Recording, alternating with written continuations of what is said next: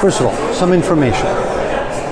The biggest Arab market has been, and it still is, Egypt. 100 million people. The Crown Prince of Saudi Arabia has made something revolutionary, has opened the market for films, for music, for theaters, for culture. The only way filmmakers can succeed if they talk to their own market, to their own people. Korea, who just won Best Film in Parasite, has a great film market. The Korean filmmakers did not need to export their film.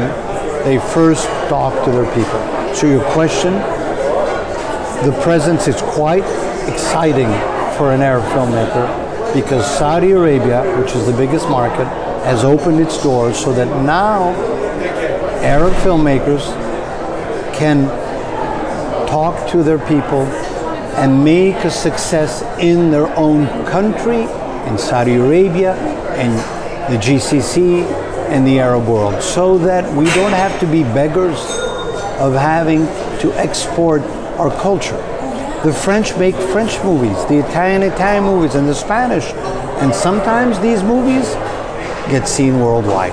So I think the fact that Saudi Arabia opened the market is a historical event, and I'm very happy, and I will do everything to help them because the youth wants to learn their stories, they want to be entertained, they want to be emotional about their culture and proud about who they are.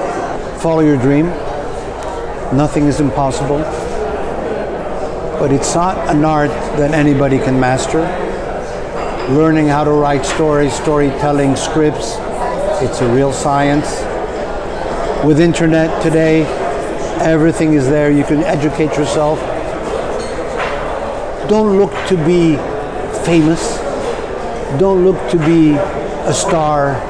Make your story the star. You will then be famous.